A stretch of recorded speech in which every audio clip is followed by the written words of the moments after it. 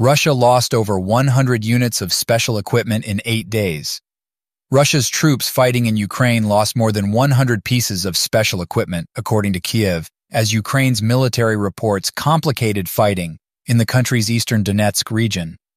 Between May 28th and June 5th, Russian forces lost 101 units of special equipment, figures from Ukraine's military suggest.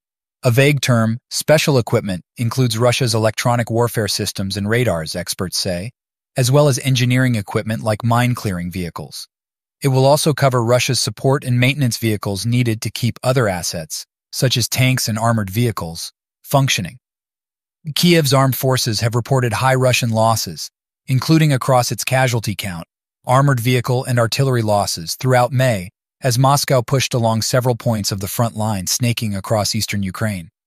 Special equipment, while less flashy than tanks or aircraft, keeps Russia's military running behind the front lines, enabling it to sustain the simultaneous offensives that Moscow has launched. Taking out the Kremlin's electronic warfare systems, radars, logistics, and maintenance vehicles will help to undermine Moscow's frontline forces across the hundreds of miles of fighting.